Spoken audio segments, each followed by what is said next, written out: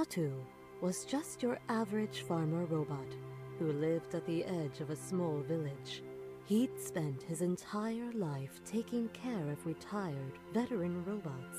He oiled their rusty bodies using sunflower oil, which was made from sunflowers that he had grown himself.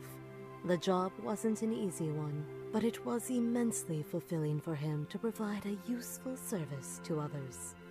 His job gave him the opportunity to hear lots of interesting stories from the elderly robots. They told him of how they had spent their lives traveling to faraway countries and had fought in many significant battles throughout history.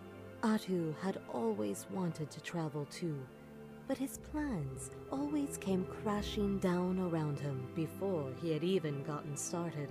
Atu also knew only too well how dangerous the creatures in the local surrounding woods were, so why would he risk traveling beyond the boundary of his home village? Then, one quiet summer's afternoon, the village was suddenly ransacked by a gang of robot bandits.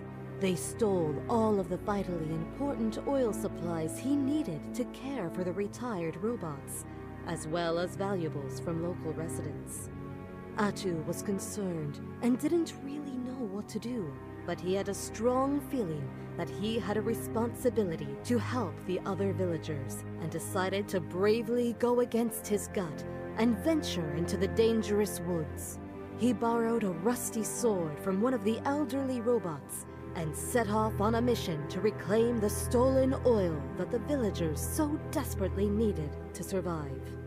The best clandestine escape route that Atu could think of was traveling through the interconnected cellars underneath the village, which were designed to protect people from enemy attacks during wartime.